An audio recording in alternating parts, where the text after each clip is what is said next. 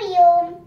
Respected judges and my dear friends, my name is Kashvi Adhikari from class 2D. I live in New Delhi. My school name is Chinmay Vidyalaya. Today I am going to tell you a story. The title of the story is Honesty is the Best Policy.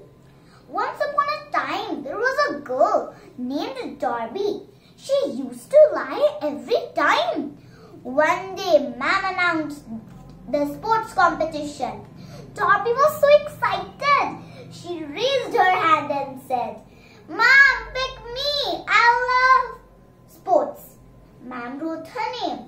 Early in the morning when she woke up and went to the school, she thought, "I am loose. Now what can I do?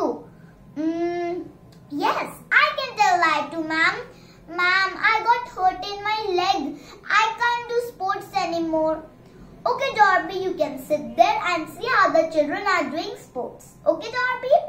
"Thank you, Ma'am." After a few days, there was an art competition. Dorby was so excited.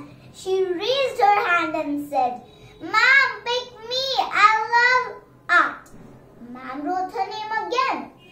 Early in the morning when she woke up and went to the school, she again thought, "I am loose. Now what can I do? I can tell lie to Ma'am. Ma'am, I got hurt in my hand. I can't do art anymore." Ma'am understood that Dorby was lying. "Okay, Dorby, you can sit there and see how the children are doing art." "Okay, Dorby." "Thank you, Ma'am." After a few days, there was a dance competition. Dorby was so excited. She raised her hand and said, "Ma'am, pick me. I love dance."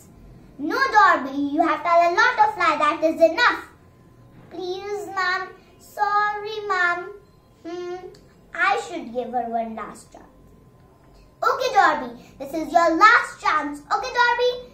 "Thank you, Ma'am." She wore her dance dress and danced like a fadeboard. And she won the first trophy.